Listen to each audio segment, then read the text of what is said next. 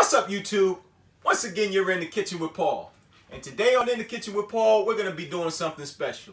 You know, I've had a lot of requests for people that are out there in the workforce and they don't have a lot of time and they want to do meal prepping.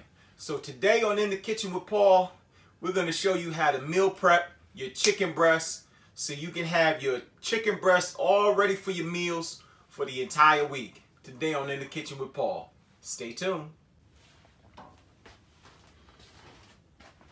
Okay, the first thing that you want to do is you want to get your chicken breast out. Now, I bought my chicken breast in bulk. This is the chicken breast. It's already skinned. Of course, it's boneless, but you need to take it out of the container. And you first want to wash your chicken. So you want to get your chicken out. You want to wash it.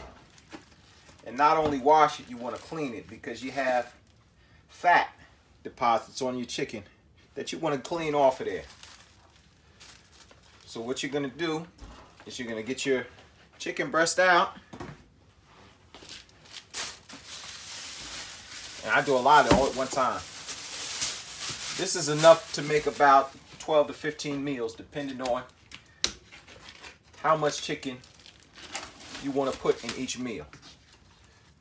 So you get your chicken breast out, you put it in the sink. See, like this, you got a lot of fat on there that you want to clean off of there. Pull them out, and now we're going to clean them up. Okay, the first thing we want to do is we want to clean our chicken. We get out a nice sharp knife. You see, right here, you got a fat cap on there. So you want to cut that off of there.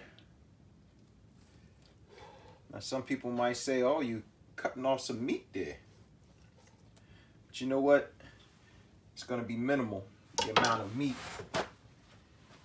that you get rid of on that side there. Most of the fat that you want to cut off, you can pull it. See that? And once you got that off of there, it's not slimy, throw it in there. Grab another one. See, once the fat that's on there, you can grab it with your fingers. You just can't pull it off with your fingers. But you grab it and get all the way down to the root of it. And you just slice it off of there. And if you don't get every little ounce of it off, don't worry about it. Fat adds flavor. So sometimes you don't want to get all of it off of there because you still want a little bit of flavor in your meat.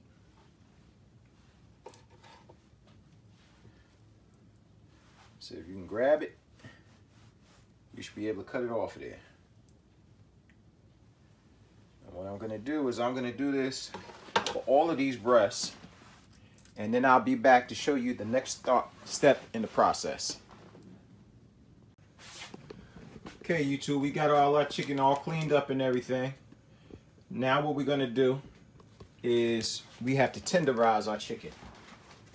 This is one of the most important parts of doing your chicken breasts because you want to make sure that all of this thick meat gets broken down. So what you do is you either take some plastic wrap and put it around your chicken. I like just to put it in a bag. And you take your rolling pin and you flatten that part out. You're not beating it to death, but what you want to do is you want to flatten that out. Okay? And that breaks down the meat fibers. And that will cause your chicken to be tender. Once again, you take a nice big thick piece like that, throw it in the bag,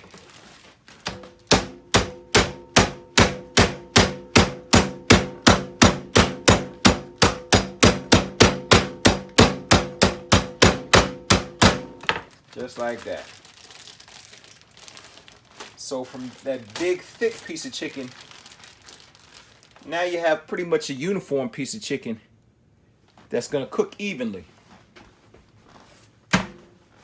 So I'm going to continue to do this. And once I'm done with all of these pieces of chicken, we're going to be right back. All right, YouTube. Now that I've pounded out my chicken, tenderized it all, you got chicken there. And yes, I do reuse my styrofoam chicken pieces there. We use them for the chicken, hold the chicken in there, and then we throw them out. Well, what we're going to use today to season our chicken, of course, is our triple play. This one, I'm sure people know. This is adobo, all-purpose seasoning. That's our seasoning salt for today. Then we got our granulated garlic. We got our granulated onion. And we got our fresh cracked black pepper. All right. First thing we're going to do is we're going to turn on our stove. Get our pan hot. While our pan is getting hot, we're going to start putting away some of these spices because we don't need them anymore. We've done what we needed to do with this chicken. So we put those away.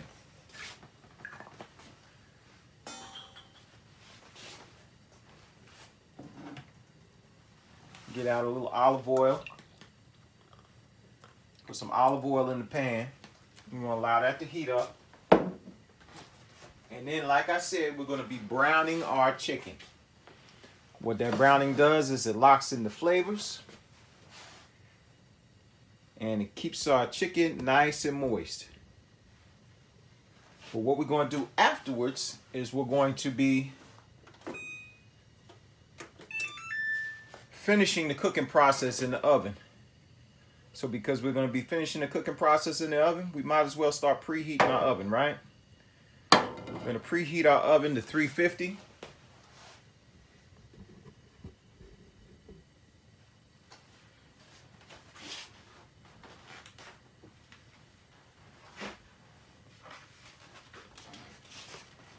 Bring our chicken over. And let's start cooking our chicken.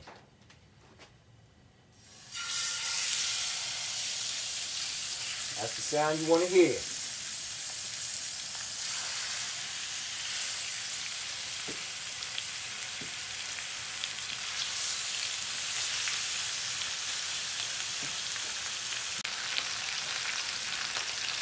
Okay, let's take a look at our chicken, see how we're doing.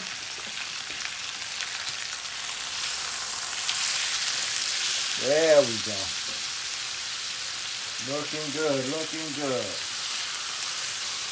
Got that nice brown little seal on there. Look at that. That's how we want our chicken to look. Now, these are thick pieces of chicken. Like I said, you don't have to cook them all the way through. If you look at the chicken, you see it has white halfway. You just want it to be that brown color on the outside. And once it's that brown color on the outside, we know we've seared in the juices. And it's time for it to go into the pan so that the pan itself can finish cooking the chicken. We'll be back. Okay, here we go. Let's take a look at the other side of this chicken. You see that? It's got a nice brown tinge to it. And that's good enough for our chicken. And what we're going to do is we're going to lay these in the pan. Are they done all the way through? Absolutely not. But what we're going to do, add a little bit more oil. Get our second batch of chicken going.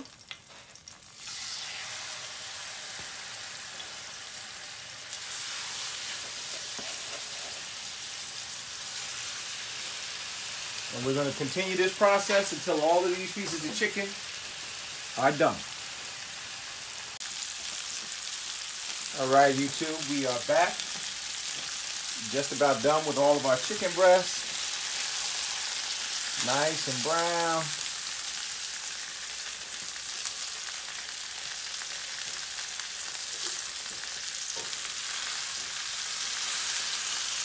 Almost done putting them all in the pan there.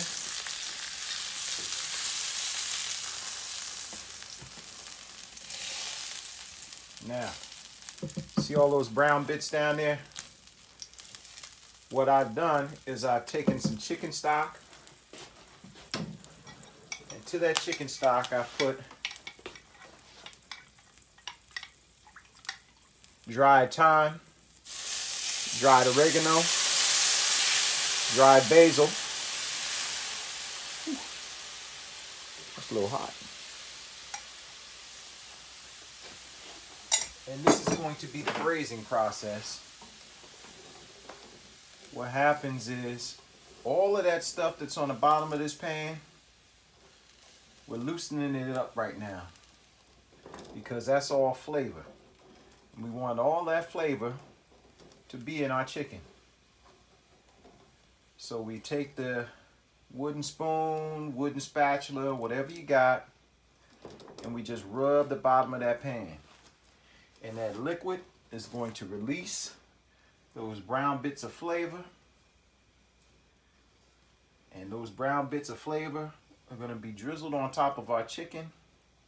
And it's going to keep our chicken moist as it is in the oven. So this is already hot. So I can turn my fire off. Just rubbing the bottom of the pan till I don't feel anything anymore, till I'm not scraping anymore. And once I've done that, I'm going to take this liquid, I'm going to pour it over my chicken. Of course, I don't want to get burned, so I need to use my pot holder.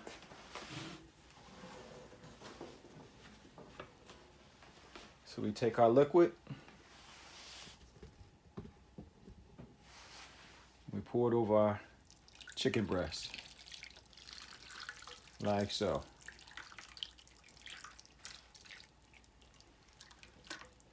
Now there's not enough liquid to cover completely the chicken breast. It's just enough liquid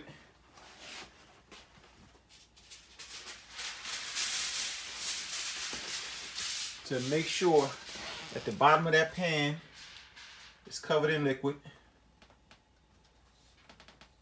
Okay? And what we're going to do now is we're going to seal this up nice and tight. Some aluminum foil.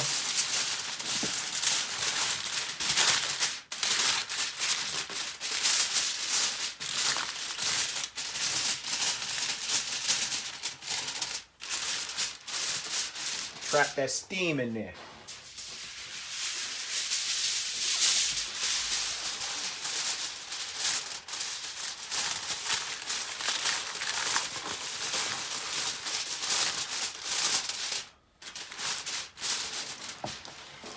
Turn this around.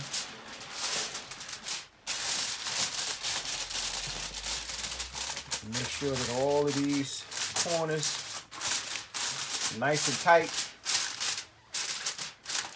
What's going to happen now is this is going to go into our oven that has been preheated to 350. It's going to stay in our oven for about a half hour. That will continue to cook the chicken, and it will make the chicken nice and moist and juicy.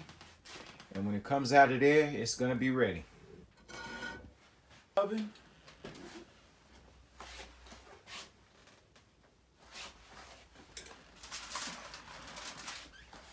I do with my pot holder? There it is.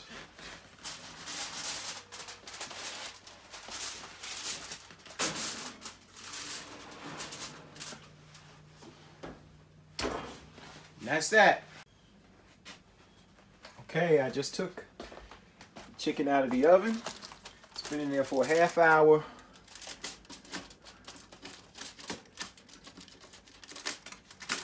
And we're gonna unveil what it looks like. Oh boy. I wish you could smell it. It smells incredible. And there you go. That is our chicken for our meal prep. All we gotta do is cut it up, and we're gonna save all of that braising sauce. And what do we do with that? That goes on our vegetables, that goes on our rice. It goes on a whole lot of things.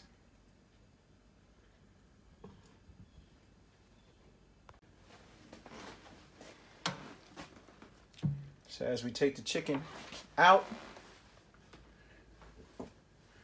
grab our knife,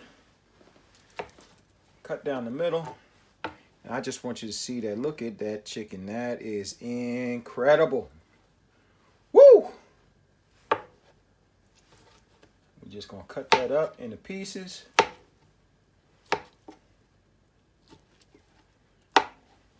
And this is how you meal prep your chicken. And all you gotta do is cook your rice up, cook your vegetable up, and you've got a fantastic meal. Just want to grab one of these pieces of chicken. I don't know if you can see that.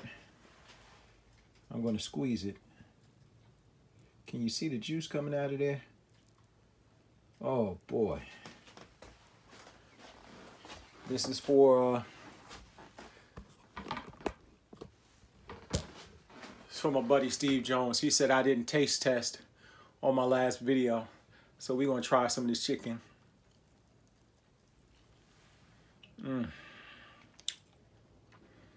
Juicy, flavorful. This chicken is unbelievable. You wouldn't believe that this was a chicken breast. It's so juicy that it's almost like having a chicken thigh. The flavors, the onion, the adobo. Oh my God. And it still has that nice little crust on it that releases some flavor as you're eating it. This is a winner right here. That's how you meal prep chicken. All right, YouTube, what do you think? If you liked my meal prep chicken, please give me a thumbs up. Write me a comment down below. How do you meal prep your food? Let me know how you do your food. And also, please subscribe. I am so appreciative of everybody that comes to my page, comes in the kitchen with Paul, and they subscribe. And of course, once you subscribe, click that little bell, and that's going to tell you every single time that I come into the kitchen and make a video for you. So please, subscribe, click the bell, give me a thumbs up, leave me a comment, and don't forget to go over to the recipe blog. That's going to have, the link is going to be inside of the comment box, okay? So please, also support the recipe blog because that tells you exactly how I make these recipes. So, as always, I got 3 things to tell you. Number 1, first and foremost, always keep God first in your life, all right? Number 2, always love your family. And number 3, love yourself. You've been in the kitchen with Paul. Me, I'm Paul. Peace, y'all.